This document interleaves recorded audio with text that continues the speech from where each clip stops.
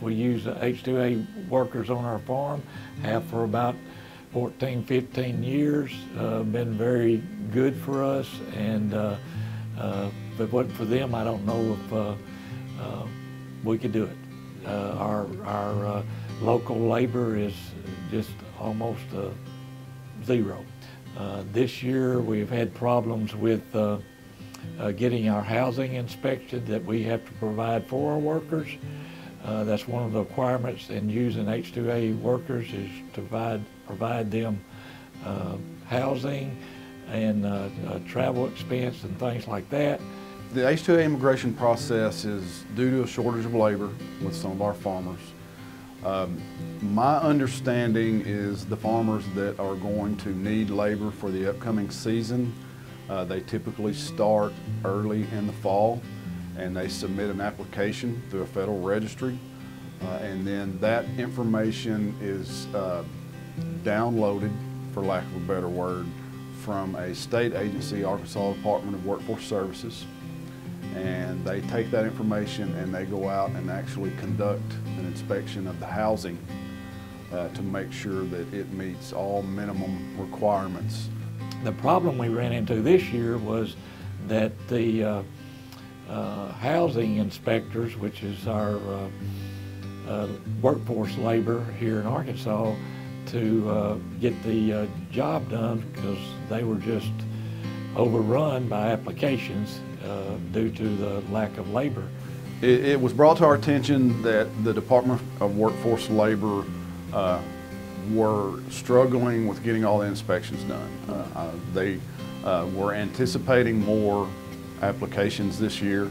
I think they have trended up in the last couple of years.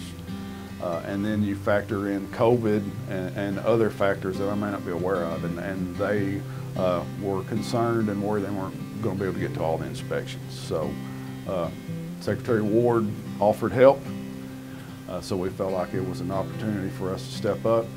So we worked with the Arkansas Department of Workforce Services. We met with them and determined that the best help we could provide, at least on the front end, is to conduct the field inspections for them. We have a group of 29 ag specialist field inspectors. We have another group of 3 produce safety specialty crop inspectors. So we initially started with those 2 groups. We've received over 150 applications to date and conducted over 100 of those inspections so far and submitted them back to Workforce Services. Because of the Department of Ag, we came into this process of getting our housing inspected.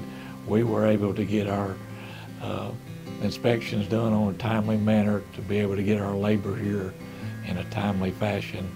You know, I've heard numbers of the cases doubling in Arkansas of doing this, so I hope our elected officials or governor or whoever it takes to keep the Department of Ag on there. They're already out there, they know the farmers, so to me they're the ones that we need to help, and I hope that continues.